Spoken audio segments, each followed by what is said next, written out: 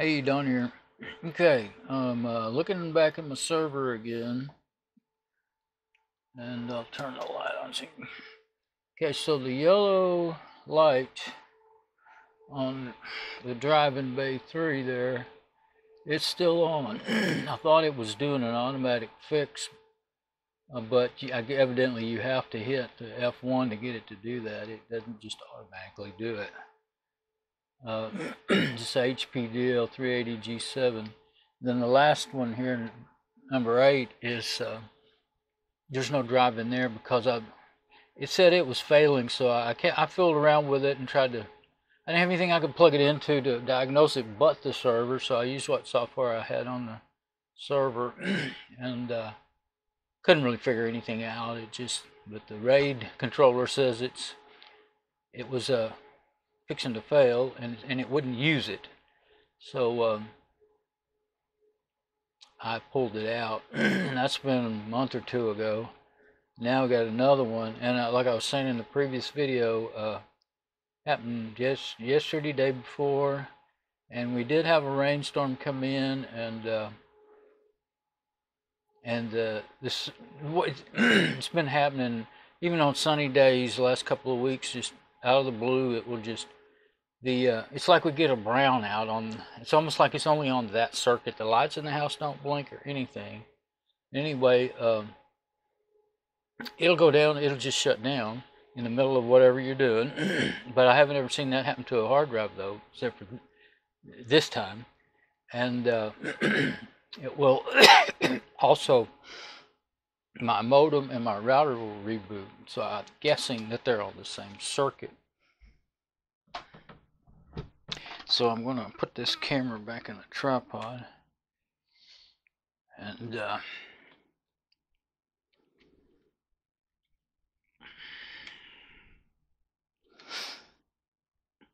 I'll zoom in on the monitor a little more. Oops. Too much zoom and it'll start getting really grainy on this camera. Anyway, leave it like that. And trying to make sure that I'm getting I'm getting the whole monitor. I like to get in as close as I can, but with it, there's so much extra crap on the screen of this. I guess all cameras. I can't see the edges of the screen, and I can't see what's in it very well because it's like 2 inches by 3 inches or something. So anyway, I'm using a magnifying glass to help just now. That helps. But I definitely like it better when I use OBS Studio and then I have my monitor to see as a preview. It's a TV, a 43-inch 4K TV, so that really works well. But you can't run OBS Studio when you're fixing to reboot. That's what I'm going to do. And it said, I went ahead and took screenshots just now. I was watching the video just to make sure I knew what to hit. So let's go ahead and look at that.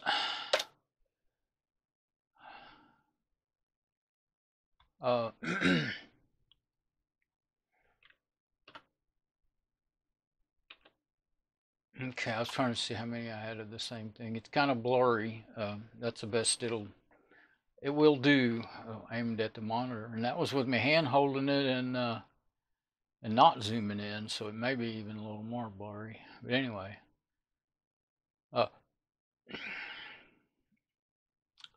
the first one is talking about the slot 8. That's 8 there, bay 8. I mean, port 2i, box 1, bay 8. There's only one box on this machine. They call that whole driver area the box 1. That's no drive in there at all. And then says logical drive failure. It never has changed. That was the message. And you know what? I finally realized now. I never have tried running, hitting F1 and going into that recovery. I don't think I saw it before. It went way too fast. So I'm going to probably try that. First, I'm just going to do it like it is because I know it did. I do remember it did a recovery when I took that drive out. And I left it in there for several days hoping it would recover automatically and fix it. I hadn't realized until I saw this message here that you had to.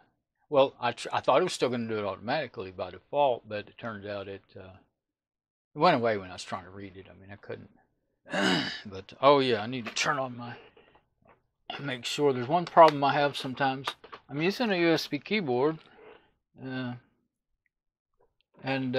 sometimes when it gets into this particular window, as a matter of fact, the keyboard won't do anything, and I don't really know what's up with that. Except for I am using a.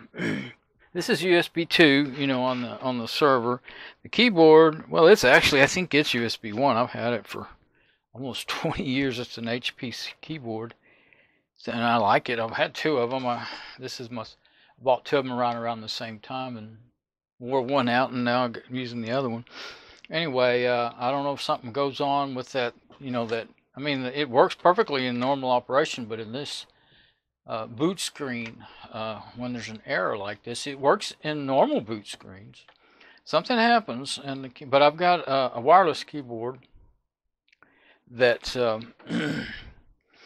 does seem to work in all screens as long as you have the dongle plugged into the machine itself. If you plug it into that USB hub, it won't work either in this situation like this. So, yeah, one drive's gone, and then the one that is has a yellow light. It's in port 1I, box 1, bay 3. And if you start at the top left and start counting down, you know, 1, 2, 3. So I think there's numbers on the front of there too. I have to get the magnifying glass to see them. Then it says automatic data recovery previously aborted. Okay, the array diagnostics utility. I think it's ADU. Yeah, array diagnostic utility. I guess it says C for more information. Select F1 to retry automatic data recovery. Okay, select F2 to continue without automatic data recovery. See, that's why I thought it was going to be automatic. Aborted. I wonder, no, because this message I'm reading right now was never there before. I was going to say, I wonder if it's because I pulled that drive out, but that's not it. And then, let's see. F2 to continue without starting automatic data recovery. Resume F1 or F2 key. Automatic data recovery enable. Well, that's kind of contradictory to what the first two lines said. F1 is to resume automatic data recovery. F2 is to continue without starting it. So then, you know, F8 to run option ROM configuration utility. Escape to skip configuration and continue. Okay. So I'll be ready to hit F1 on both keyboards. Better get right and reach them both. There we go. Okay. And then the next message, it moved on up. You know, I just barely had enough time to read that. Luckily, I thought of getting a screenshot. Automatic, and then, yeah, it just says, okay, it says the same thing again. Okay. All right, oh, that's just, no, I think that's the same message. It's just, I don't know why it's less of it showing there. Oh, I see. I'm going backwards. So that was the later, and this is the earlier. Yeah, okay. So that was, for, you know, and also you notice I was hand holding the camera, and I was holding it really badly. So that's the last thing I saw. And I don't think there was anything any more pertinent to this situation anyway, so I saw what I needed to see, but luckily I got it on the camera so that I could check and see if I was, what key to hit. I did remember it right this time, but most often I really can't remember, you know, when something happens. Okay, so I'm just going to reboot, and this is Fedora 32 Linux that I'm running. It looks odd to you. Made by Red Hat on, you know, production servers. Red Hat will run on most servers these days, has for years. But anyway, once it reboots, I'm going to hit F1. If it doesn't take right away, then I will I'm gonna hit it on my USB keyboard first, and if it doesn't seem to do anything, then I'll hit it on the other one. You better get ready. It can go by really fast sometimes. It just takes a little. I mean, servers are slower to boot anyway, but I have it set to show more output of what's going on because I can't remember all the different keys what they are. It's like that message, I might not have ever even seen the whole thing if I didn't have it set that way. It doesn't make a lot of difference. Probably 20, 30 more seconds in the overall boot cycle.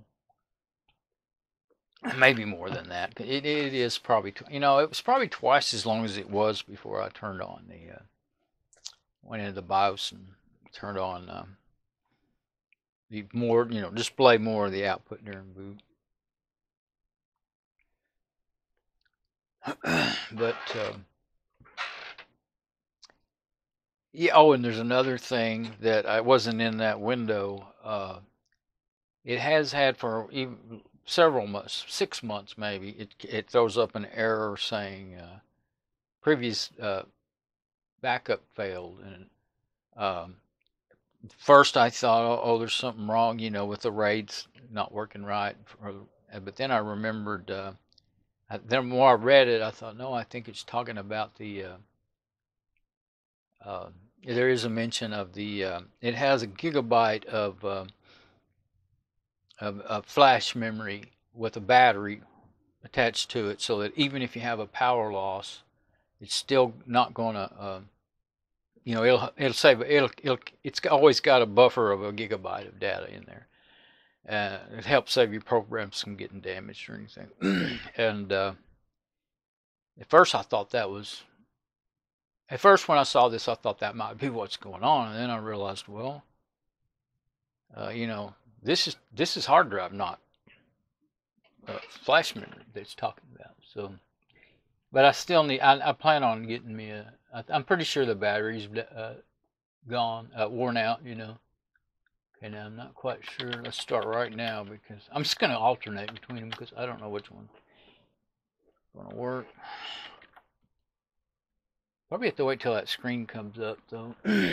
I think during this section here it won't take any input. Let's see if I see that memory, I'll try the HP keyboard USB, and then I'll try the wireless if it don't work.